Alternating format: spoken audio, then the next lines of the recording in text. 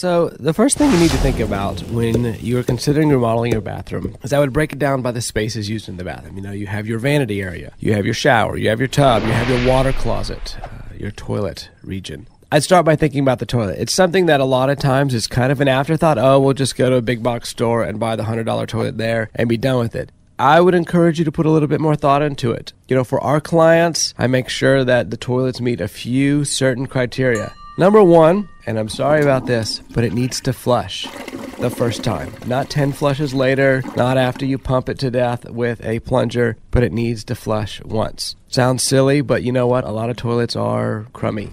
Number two, needs to be comfortable. So you can buy it at normal height, which is great for children, or you can buy comfort height, which is a little taller and more appropriate for adults.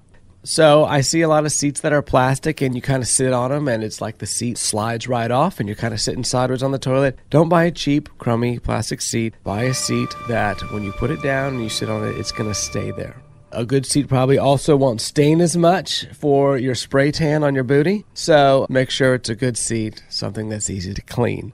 Soft close. You know what? You shouldn't have to gently press the toilet seat down or the lid or anything. You should be able to just to close it, and it does its own magic. Maintenance. You know, toilets should be cleaned, I think, regularly. And so when you're buying a toilet that has a poor design, it might have a lot of nooks and crannies, whether it's under the seat or around the bowl or wherever, that are really difficult to clean. Get a toilet that when you're looking at it, it's like, oh, I can spray it with bleach and I can wipe it once and I can be clean with it versus having to get a toothbrush and clean all sorts of nooks and crannies all over it. You know, it can look nice. You can get a lot more technical. You can have one that salutes you when you walk in and the seat opens. Even a light that will clean the underside of you because it has a sanitizing light to shine on everything to make sure everything is nice and sterile. You can go nuts with that. You can spend tens of thousands of dollars on the toilet if you want to, and I recommend you do, especially if you spend a lot of time in that room.